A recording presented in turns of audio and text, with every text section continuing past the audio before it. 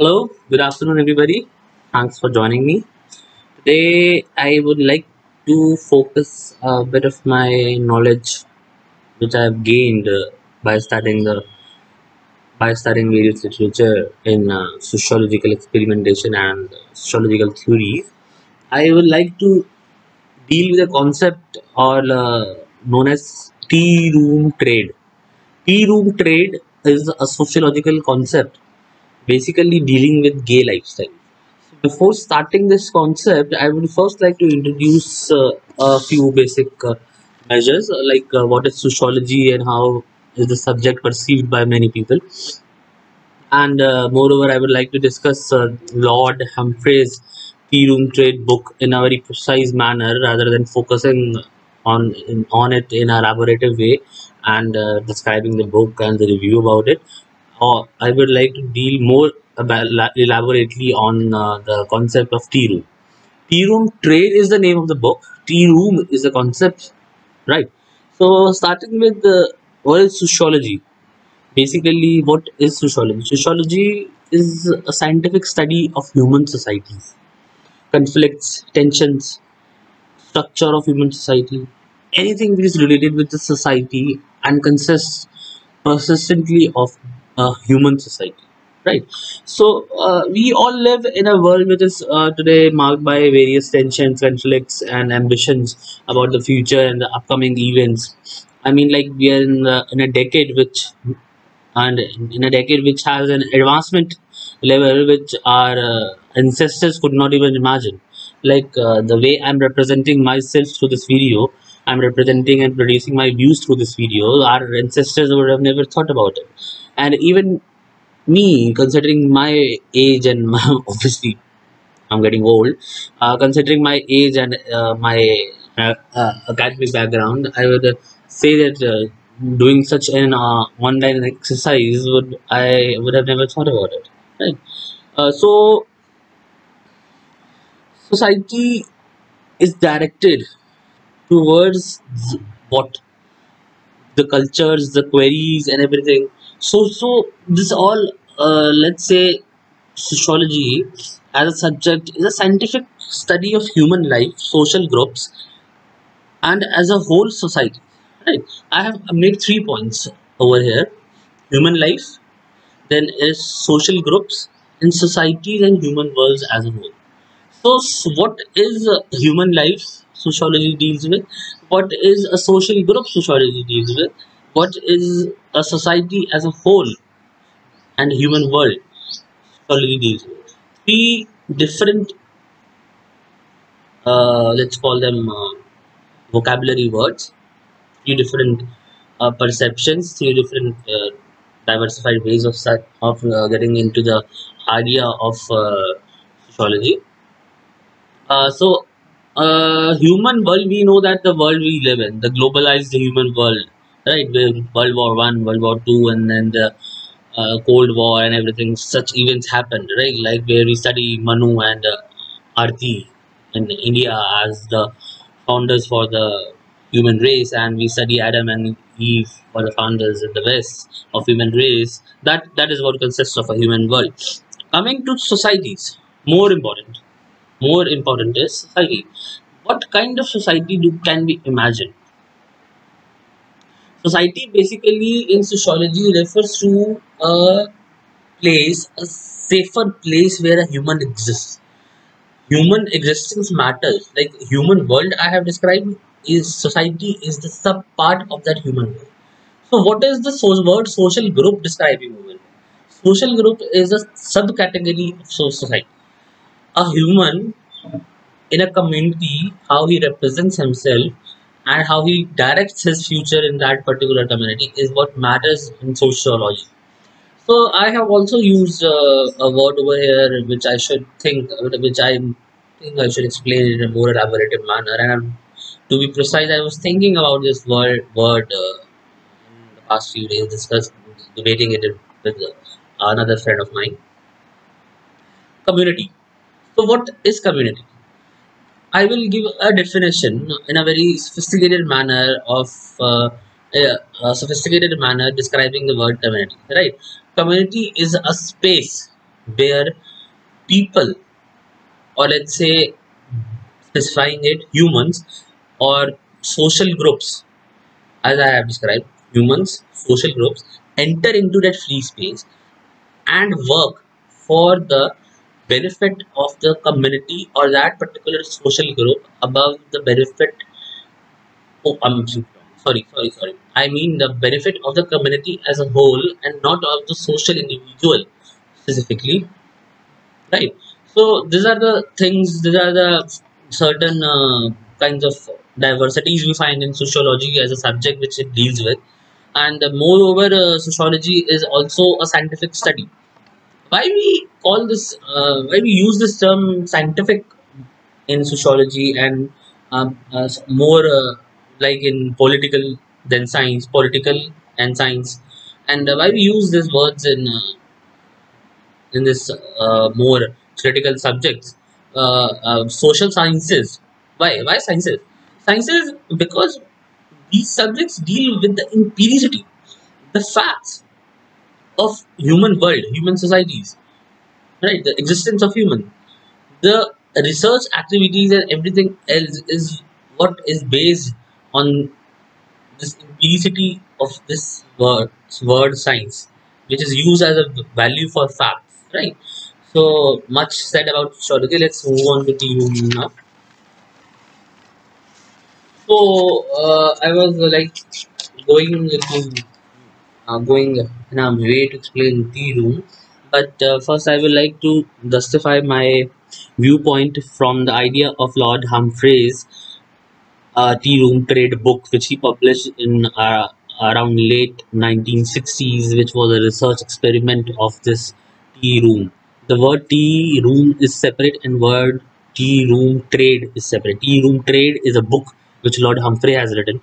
Humphrey was a American sociologist who worked upon critical researches of tea room and gay sexuality, or let's call the homosexuality part of the societies of human, and it described it in various research papers and everything, which you can find it online if you want to study it further.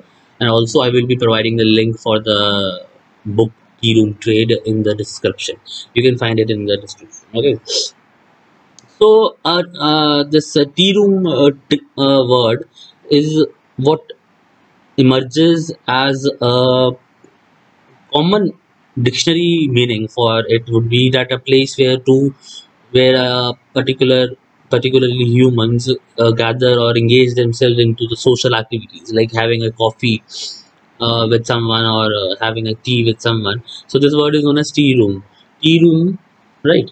So Lord Humphrey's experiment was based on research which he conducted in St. Louis, Missouri, USA, United States of America, which now is in crisis, and I cannot say the United States of America for this country now. So he says that the public utility or the convenience or the public toilet, specifically for males, he is considering only male over here, no, not lesbian or anything else, only gay study.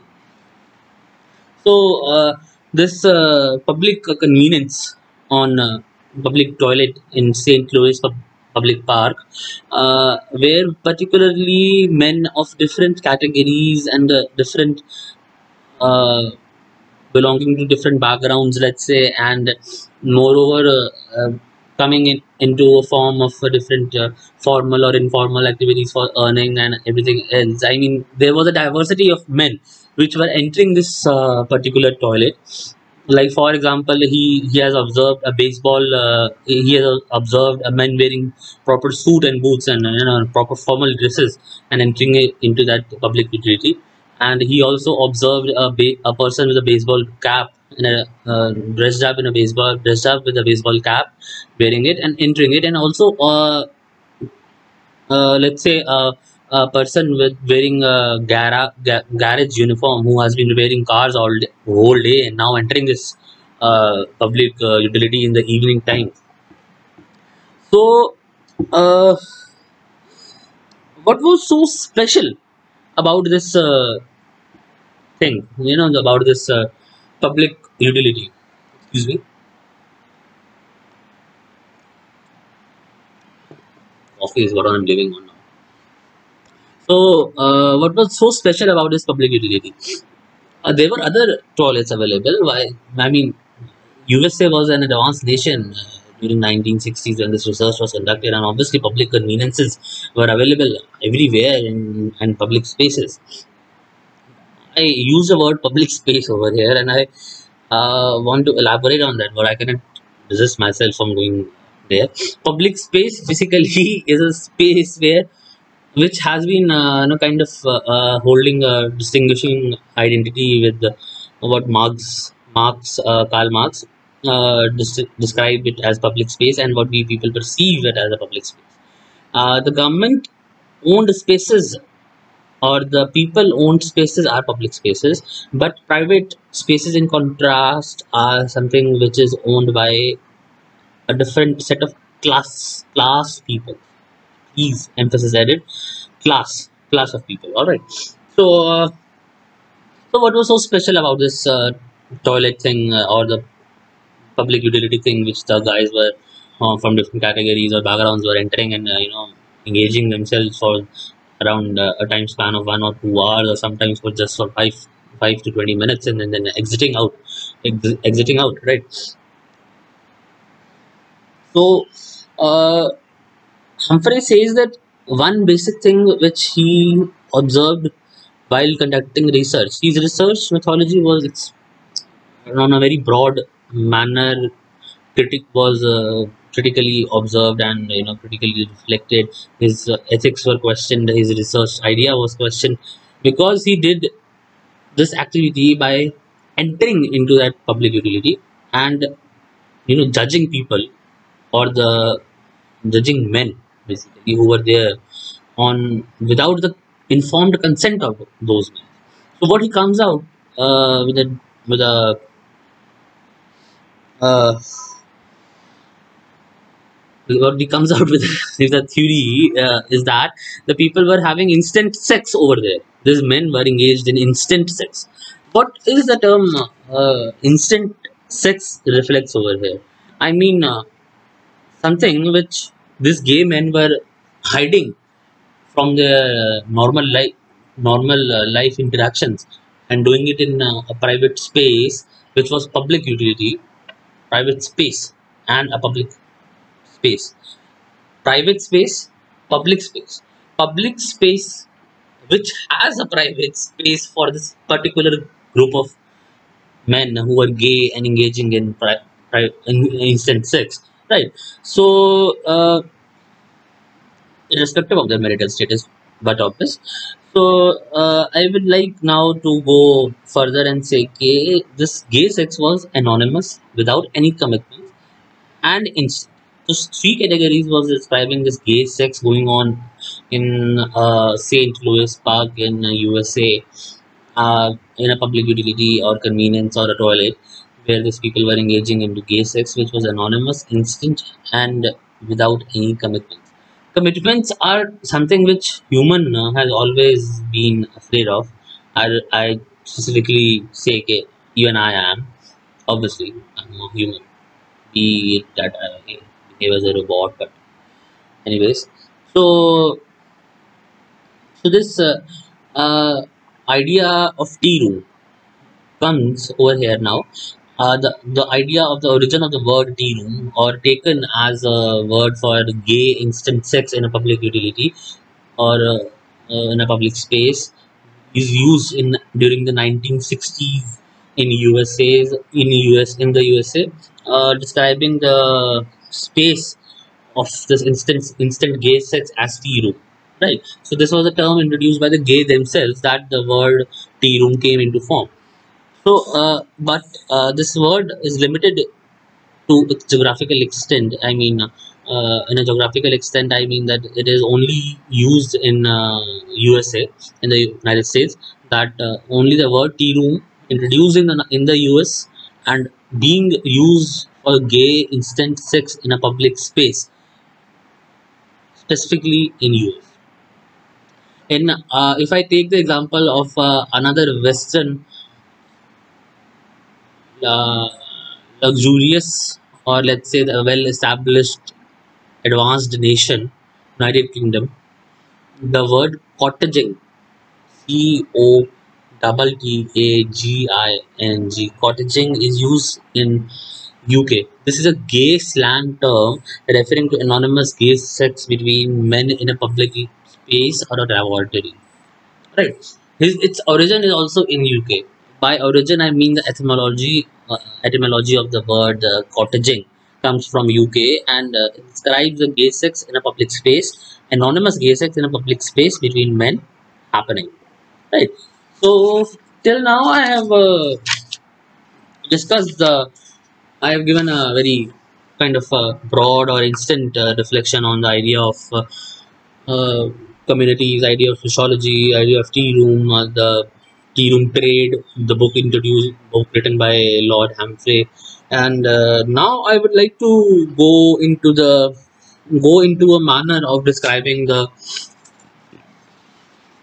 Humphrey's conclusions or Humphrey's idea or Humphrey's direction of basically conclusion or like say called a theoretical aspect which he introduced like which he called tea room trade and the word trade was added to tea room, right? So becomes a concept. The word tea room trade becomes a concept which Humphrey introduced. So book was itself controversial, that I have told you, because of the research methodology used by Humphrey, and it was like just because Humphrey did not had an informed consent with the people he on of the people on which on the people of on the gay men which he whom he was basically studying. So it becomes a very controversial aspect that in sociological experimentation that you do not have informed consent and you're conducting a research on the persons. It is like something which affects the idea of research, basic idea of research, and ethics come into the question. So he says that men find ways to engage themselves into. I'm reading the version he is written in that book. I'm hashtag quoting and decoding. So he uses that men find ways to engage themselves in embarrassing behaviors that will not harm their normal lives. Right. So we know that embarrassing behaviors over here refers to the gay sexuality, which obviously in the past decades of 1960s or so, in early 90s or late 90s was still a very objectionable and a questionable aspect and was thoroughly contradictory. But slowly it became acceptable in the society, which we are not going to engage in a kind of that debate over here right now. But I would like to again once read just a small instant line of which Humphrey has written in his book. He says that men find ways to engage in embarrassing behaviors, which is basics, that will not harm their normal lives. Now, normal lives. What he means by normal life is not written, is not mentioned by him, or let's say it's not explained by him, but is left upon us to think and question. And it is no now it is like something which we can say the people next door. Now, if I live in an apartment and in my neighborhood a person lives who believes that his sexuality is gay, is homosexuality, or he perceives or he practices homosexuality just because he's naturally born so or he has inclination towards men, does not specifying the idea of normal life so much. But normal life is like daily going to office and then coming back from work and having a sip of coffee or tea, sitting with your partner, talking over it, and the like we say the basic term in Hindu mythology or mentioned in Rig Veda is the Grist Ashram, Grist Avastha mentioned in Rig Veda is what normal life means, right? Basically, so not going to the far ahead of this discussion. So another point which Humphrey mentions is the persecution of gay lifestyle in USA way back. Or let's not restrict ourselves in thinking of just of United States experiment, but as a whole in this globalized world in the past decades of 90s or the early 2000, early, yeah. So the word is the persecution of this gay sex or homosexuality in certifying way makes the person practicing it makes men more anguished towards the society, and the existence for them becomes little way tough than anything else could be, right? So what Humphrey concludes through his book Tea Room Trade is that we should have tolerance for the subculture. Now he uses the term tolerance. Tolerance is, if I translate this word for my Hindi language or my Indian viewers, I will say tolerance is sahanshilta, the way the power, basically the of how power of how well and how much you can accept the aspect of a differentiated idea of sexuality or sex in a common or general way, right? To which level, to which extent you can accept that idea is what tolerance is, what specifying here in the context of tea room trade. And now he says that tolerance for gay subculture. Culture is what? Culture is basically a term which can be described in a manner that in human societies, the people belonging to that particular or the specific human society, as I have started as at the beginning I have distinguished and altered the manner of society, the definition of societies and everything, not going back there and emphasizing here for culture. People belonging to that human society adopt to certain lifestyle that is a culture. That lifestyle is a culture, right?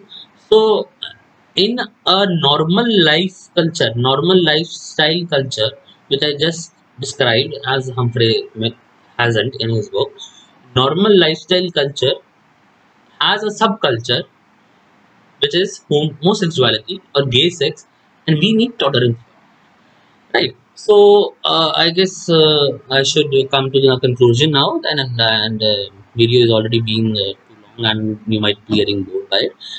So we have an idea of tea room, that is a term used by gay people in the United States of America. We have a similar term cottaging for the people practicing gay sex in United Kingdom, and we have a term tea room trade, which is a concept made popular by Laud Humphrey, American sociologist in 1960s decade, yeah, and thereby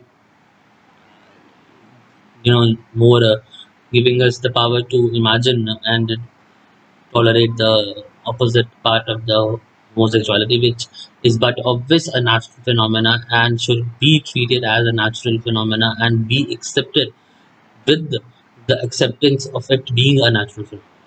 You cannot question one's sexuality.